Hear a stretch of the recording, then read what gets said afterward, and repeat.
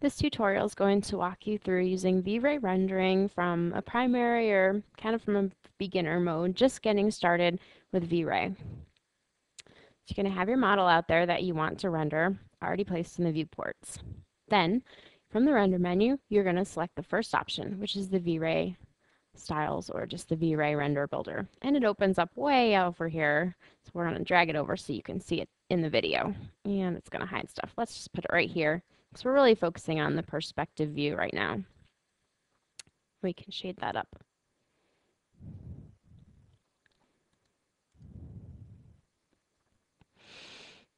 Okay, the next thing to do once you've got V-Ray open, you'll notice some buttons up here. We're not going to hit on these. These are more advanced features that are all covered in your manual if you'd like to know what they do. The first thing to do is to place a ground plane. Okay, the infinite ground plane, which isn't really infinite, you can, yes, scroll to the ends if you really want to, but the infinite ground plane is going to make it look like a pier, like your ring is sitting on any kind of material, background. It can just be a white, flat, matte background. It can be reflective. You assign a color or texture, anything you want to that background. But if you don't already have something out there for the ring to sit on, you get a really bad result. So just make sure you put the ground plane out there. That's the second button here. And don't get crazy and press it again and again and again, or it'll also look bad. Make sure you just have one out there. Okay. The next thing to do is to decide the materials that you want to assign to your gems. And of course, to your gems, your metals, and your background. Okay.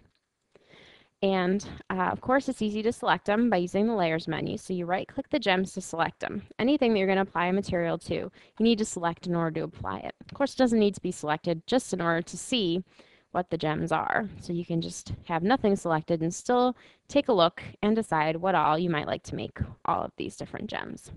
So let's pick one color for the center gem. And to do that, have the gem selected, or you can click on the color first. You don't have to have anything selected, just to click on the color. But in order to apply the color, select the gem and click the green go arrow. That's going to apply it to the gem.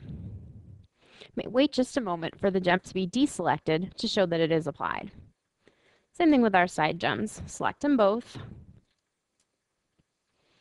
You want them both to be the same material, which is going to be diamond. Choose the diamond material and click go. We're just going to stay on the fast, but if you notice that the gem or the metal or anything else has these options, it gives you a chance to make the builder think harder about it while it's rendering and make a nicer result. Okay, so choose slow if you really want to wait for a while and get a slightly better result. It's going to look great even if you choose fast, but if you really have some time that you want to think about it, maybe you're rendering it for a high resolution, a magazine, print it out large and place it in your store window, you might want to choose slow and let it do a higher quality render. So that's what it's there for.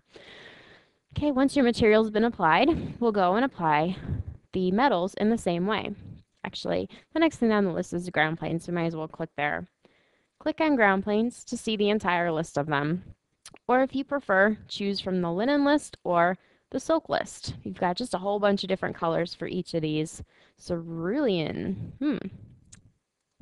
In the ground plane, we're just going to choose the nice canvas ground plane. I really like the way that looks.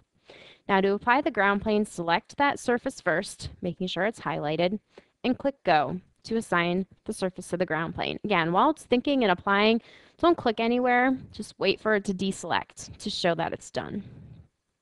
Okay. The next thing down is the metals. Going to choose a metal and right click on all the metals you want to make in one color. Make sure you use your right click in case you didn't join any of this stuff. Oops, of course I just right clicked the ground plane, which I don't want to look like a metal, so control and click will deselect anything you really didn't want to have a metal applied to. Okay, same as before, just scroll down and find a nice shade. We'll do a nice yellow gold. We'll do yellow gold light. And click on the green arrow to apply it to all the selected materials. We're going to do a different metal for the head just to make it interesting. So right click on the head, scroll up to find the next color that you might want to place, such as anything. I'm looking for platinum, there it is. Platinum, and click on go to apply it.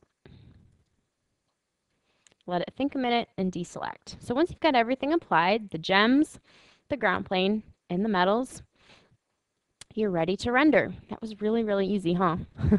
Just click the green render button. Make sure that the size is correct up here. 640 by 480 is great. And click render. And you'll see V-Ray think for a minute. It'll open up the renderer and show you what it's working on. And there's our beautiful render. Once it's all done, you'll be able to hit the save button and save this to any place on your computer that you may like. There we go. Enjoy.